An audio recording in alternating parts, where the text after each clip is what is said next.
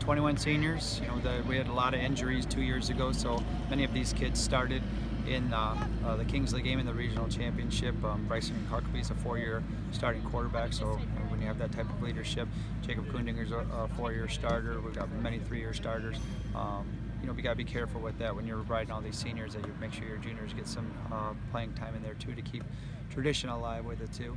You know, the hardest part I think right now about this team is that their expectations are extremely high, and I'm sure they have big targets on their back. And you know, we're getting ready to play Clare week 1. That's the mindset that I have to have with them every single week, and you know, they want to look beyond that. But we got 4 of our first 5 games are on the road. Like I said, at Clare, at Alma, at Garber, at Frankenmuth, so not an easy way to start out. But again, I think those are the teams that help you get prepared to make a long playoff run.